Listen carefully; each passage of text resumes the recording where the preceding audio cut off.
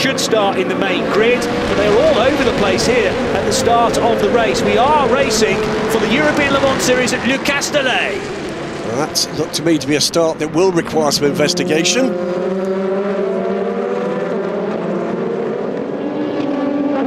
Bouncing their way through the S-bend at Verrerie, and I really do mean bouncing, because Henrik Hedman has spun in the middle of the road, but there were 3 cars straight lining the blue striped section of the track, which is considered not to be the track at all. I'm not as quick as Zach and as quick as Alessia Picariello, so it'll pay us back if I get out of the car nice and early after the full 90 minutes, and then you boys push on to the finish. It doesn't fit in the fuel windows necessarily, but actually on the long run we'll do better. Well, at this stage, as he looks at the inside, he hits the team car. He hits Michael Fassbender.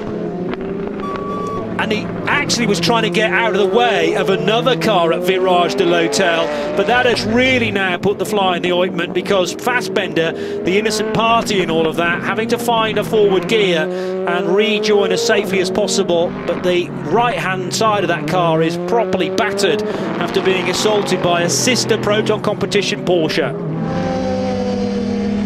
And now Fassbender really in a battle with Johnny Lawson in the Formula Racing number 50. They're also both being shrouded by the Proton competition. Oh, he's hit him, it's a hit again! That was the Proton competition P2 car involved there. Michael Fassbender hit in the side at turn 14, double yellow to protect that car, and damage to the Ferrari as well.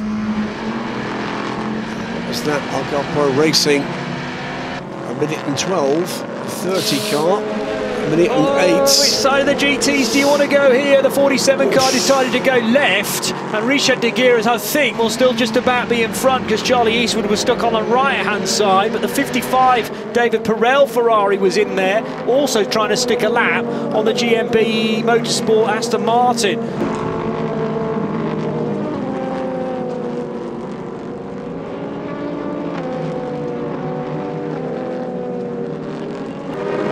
Was that contact between Picariello and Hoffaker into L'Hôtel corner, and again it was the 21. It was the hit from the 57 on the 16.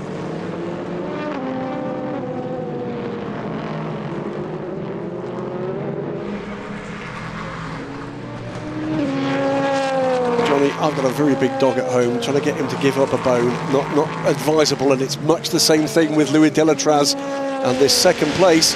But Johnny's got the run here, and I think he's going to have to give it up. I think Delatraz is going to have to give best here. He does. Neil Jani through to second place. My other thought about the headlight is it's not travelling through the air anywhere near as good as a car fresh from Orica, which is not allowing the airflow to travel correctly over the nose. And as we've mentioned, the lens is bouncing around there, so that now becomes like a scoop for the airflow.